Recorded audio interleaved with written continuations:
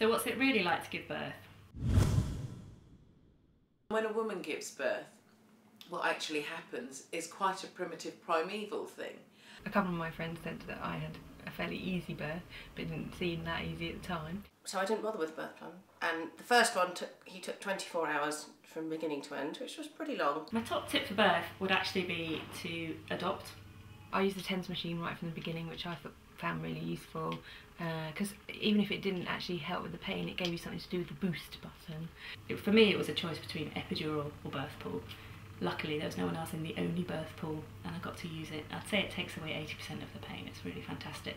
Had an epidural, and I let it wear off. All the doctors were saying, have more, so that they were ready.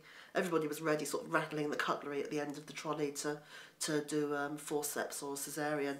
The midwives all leaned in, and he leaned in, and he was sort of saying, yes, you know, what's wrong, what's the problem? And I said, I don't think this is a viable possibility, or something like that, and it was just... I just thought, no, I just don't want to do this. In fact, I think I said, I don't think I want to do this anymore. Because you start to go into yourself. Your neocortex, the thinking part of your brain, starts to close down as you go into your instinct. And as you go into yourself and start to listen to your body, the birthing process really starts to kick in. That's where you need to push. And I'd go, oh, right, and I'll push there. And eventually, out he came. Straight afterwards, I looked at my husband and said, why didn't I have the drugs? I must have been mad. He basically said that he'd sort of looked down and there was a head sticking out of my bum, which he found very disturbing and wished that he'd never seen. I think there's a bit of me that wishes that he'd never seen it either. When a question is asked, your partner should answer it for you. Yes, she went to the bathroom half an hour ago. No, she hasn't eaten for a couple of hours.